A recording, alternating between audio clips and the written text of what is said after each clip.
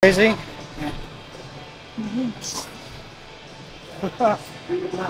Nothing too crazy.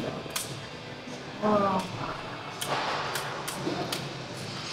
pump it out. It's been a very focused, in-depth, in my thoughts workout. But not every workout has to be crazy, explosive, hollering, yelling, screaming. Sometimes it's just you get a good pump and be really focused.